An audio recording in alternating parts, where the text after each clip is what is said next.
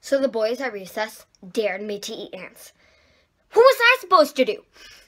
Everyone was watching. I was not going to let the girls down. So I acted as if I had done this a million times. I made all these faces, monster-like. First of all, ants are really hard to keep in one place. Live ones, I think they knew it was about to happen. So I grabbed a few, and just like that, I put them in my mouth and ate them. They weren't so bad. It's not like you could taste their guts, or nothing more like eating a sugar packet. The boys freaked out, yelling and screaming like girls. Now they're daring me to eat a lizard. I don't think I can pull this one off.